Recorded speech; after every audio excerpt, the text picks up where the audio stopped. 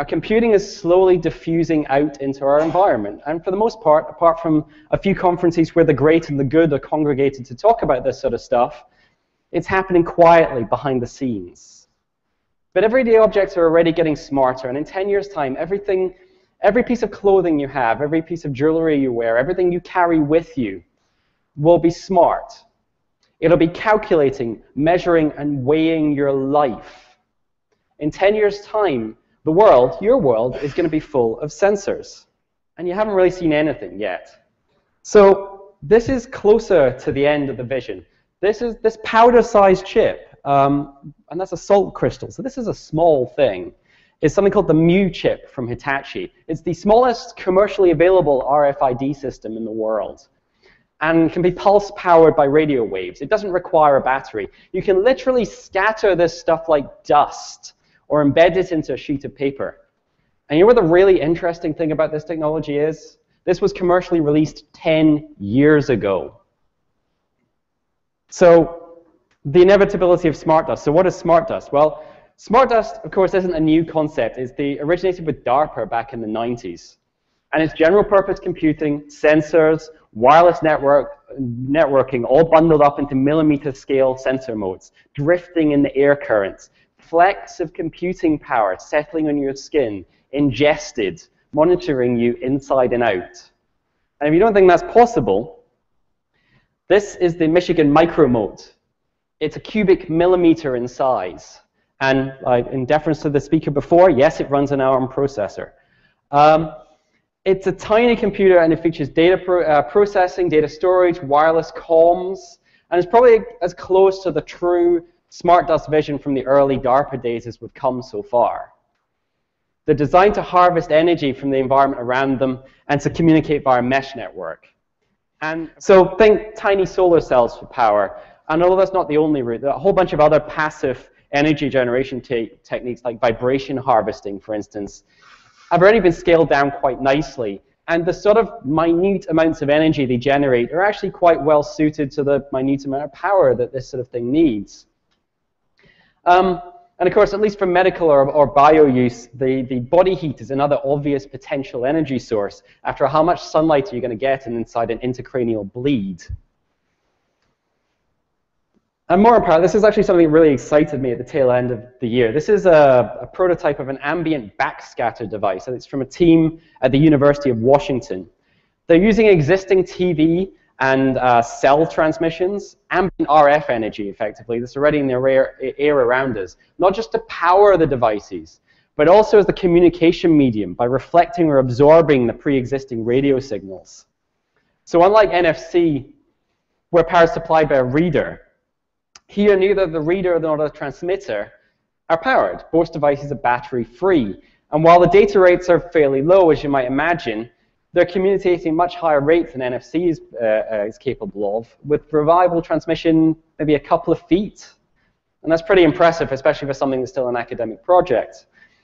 And you can imagine embedding this sort of technology inside concrete walls, for instance. And the immediate question is, well, wait, will it actually get the radio waves inside concrete walls? Well, do you still have a cell signal in here? If so, then yes. You can embed these into walls as the buildings are put up. So it's going to be a true smart building at that point. When we think about big data, almost inevitably the amount of data that the Internet of Things, let alone any conceived smart dust revolution, is going to bring us, will generate a vast amount of data that will exceed anything that can be filtered and distilled into a remote database. The phrase data exhaust will no longer be a figure of speech. It will literally be a statement. Your data will exist in a cloud, a halo of devices surrounding you. Has to provide you with sensor and computer support as you walk along, calculating constantly, consulting one another, predicting, anticipating your needs. You'll be surrounded by a web of distributed sensors, computing, and data, and hopefully won't actually need all the clunky UI things that we've become used to. We've made ourselves mechanical Turks inside our own software. Worse yet, we've made ourselves mechanical Turks inside other people's software, which is a fundamental architecture problem, although that's a whole different talk that possibly some of you in the audience might have heard already. And there are two ways that this could go, and don't make the mistake in thinking the decisions we're making today with the Internet of Things aren't going to affect that.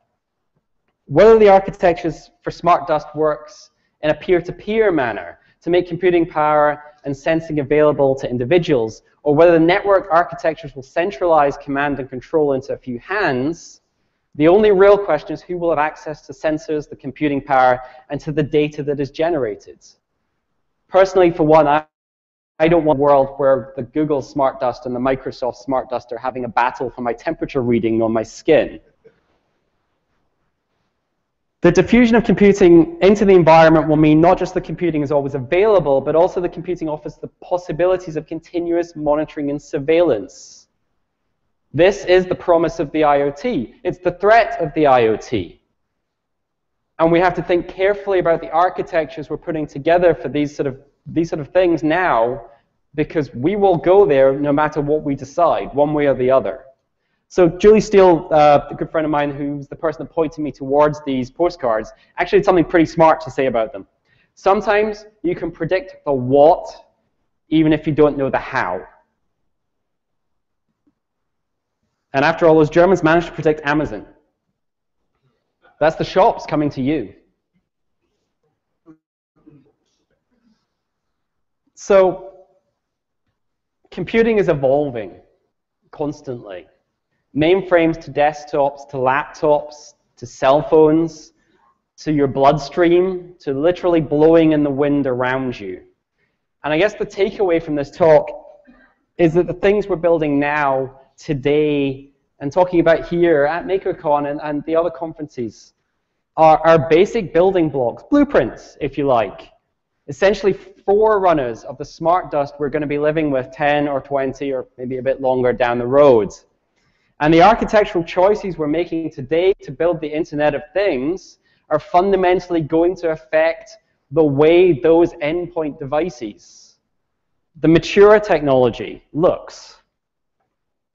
And I'm scared about the way we're making some of those architectural choices about the Internet of Things. So if you're a startup building Internet of Things, or if you're a bigger corporation, if you are one of those huge consolidated conglomerates of huge corporations, sit back, think about the sort of world you want to live in, because the choices you're making are going to change the world. And right now, as far as I'm concerned, the Internet of Things people, and I include myself here because I do a bunch of Internet of Things things, aren't making good choices. But again, that's a whole other talk. So I want you to think about the kinds of information we approximate, guess at, or determine by polling and sampling, and then making a calculation. In the future, we won't have to calculate things. We can just measure them because the sensors will be everywhere. And if you can measure something, you can change it. And very soon, you'll be able to change just about everything.